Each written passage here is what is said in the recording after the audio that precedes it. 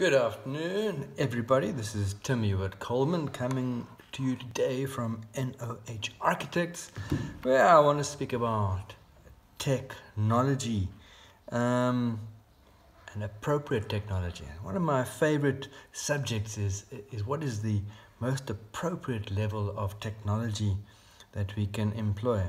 And there's a lot of talk. You hear people going on quite a lot about the very, very exciting development of the Internet of Things. And when people break it down, they say, well, you can use it to program something to switch things on and off when you're not at home. And I'm sure there's a whole lot of other much more clever applications for the Internet of Things. But I wouldn't want that to confuse us about how simple it is to do some of the ordinary level functions. And I just wanted to talk to you today about a product that's been on the market for years and years and years and years. It's a 24-hour programmable timer. These come in different shapes and forms. This is one by a company called Major Tech. It's a MTD3 daily timer. It comes in a package like this. Costs around 200 Rand. What is that? $15 US. See, one of these standard packs. Take it out like this, and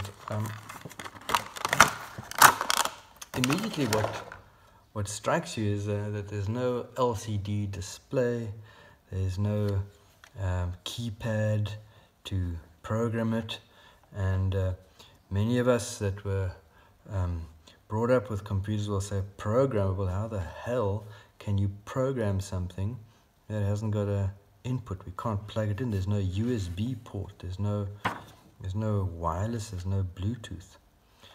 Okay, so it does mean that you've got to read the instructions and you've got to figure out how to program it.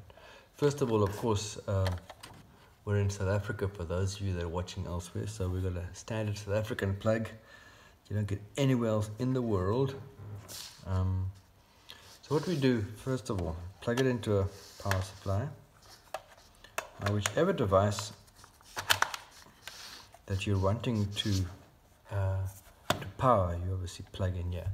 What I use it for is for pumping, for irrigation, pumping out of a fish pond or a dam, whatever the case may be. You may use it to switch lights on and off, or to switch an air conditioner on and off, or a stove. Who knows? I can't even think of all the possible applications. But basically, quite simply, if you can see inside there, there's a little switch, and there are little 15-minute notches. What would you call them? In the diagram, they explain how to program, and they call them joint slices. So each joint slice is the equivalent of 15 minutes.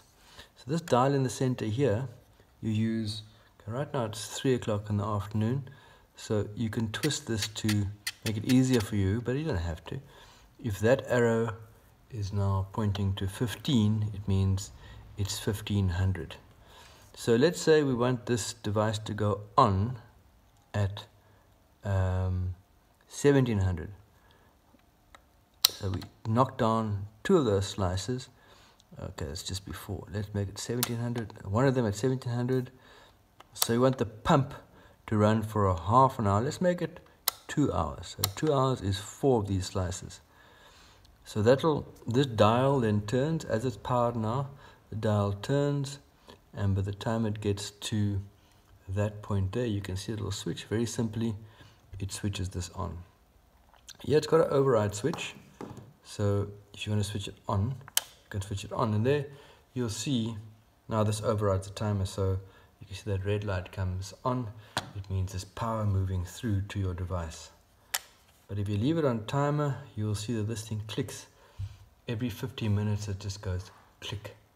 And then when it comes to those 4 there, it will switch on and your pump will run for 2 hours, and you may decide that you want the pump to run again at 11 o'clock tonight, 2300 hours. So you'll flick these down. 1, okay, there's 2, 3, 4. Okay, there the pump runs twice. But you can see there's any manner of ups and downs.